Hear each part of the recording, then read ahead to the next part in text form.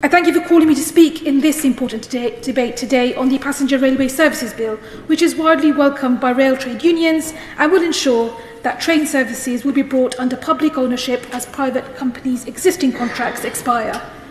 Many of us have long campaigned for the renationalisation of our railway, and so today marks a hopeful turning point for our transport system. This is because time and time again, privatisation has proven to be a failed imposition which has resulted in fare increases, falling real wages, declining quality of service and timetabling crisis after crisis. At the crux of the privatisation problem has been the pursuit of profit at the expense of the taxpayer, railway workers and passengers themselves.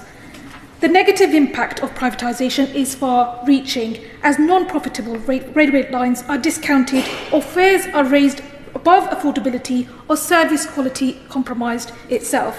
It's no wonder then that distrust of the railway industry is rife and that there has been consistent long-term consensus for an integrated, publicly owned railway.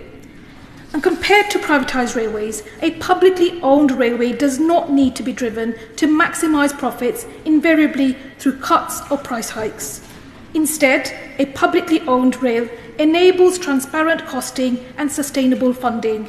It means public investment in rail services and properly staffed trains and stations.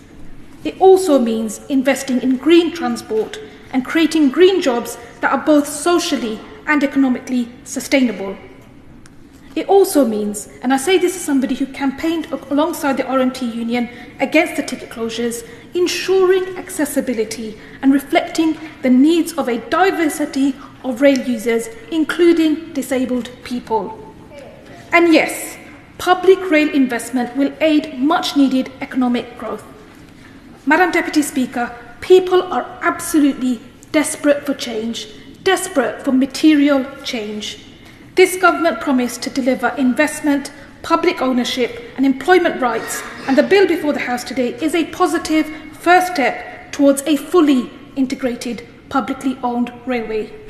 Because our railways exist to support us, and people, not profiteering, should be at the heart of our railways. Thank you.